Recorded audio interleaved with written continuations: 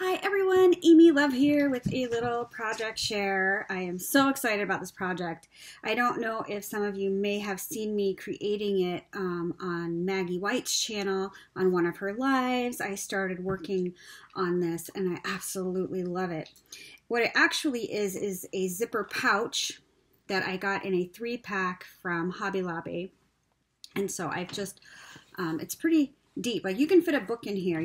This could be your Bible carrier. This can be a purse. I mean, if a tablet would fit in here, it's really cool. So I absolutely love it. And this placemat here, which I'm not sure who I got that from. It might have been from Maggie. I just don't remember. But it's like just a beautiful placemat that fit perfectly around this zipper pouch. So that was what I used as the base covering. I made these handles out of a beautiful trim that I'm sure came from Craft Supplies for You.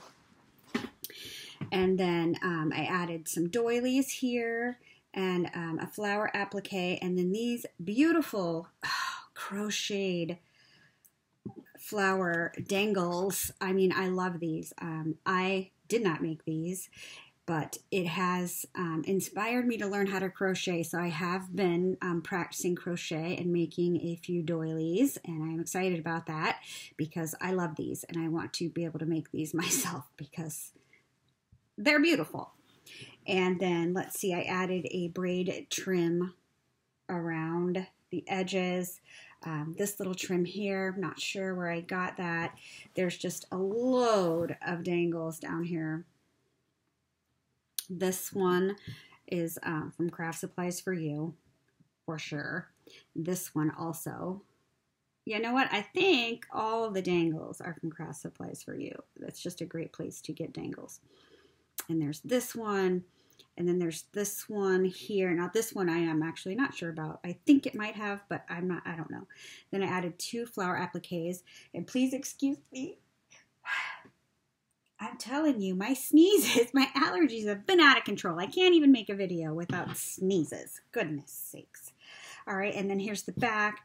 There's actually a doily layered on top of another doily right here and right here. I just love the way this looks so much.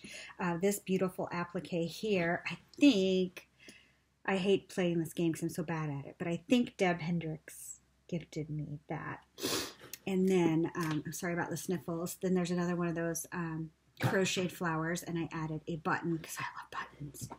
And then the same trimmings on both sides. So, and I also added the trim to the zipper. So it is it's functional. It's a handbag, a book carrier, a tablet carrier, whatever you want it to be. But it's just pretty. I love how it came out. I have this zipper pouch came in a 3-pack, so there's a larger one and then a smaller one. I don't think this was or was this the biggest one? I'm not sure, but there's 2 other ones that I'm going to alter that I'm very excited about also. So let me know what you think. I just love it.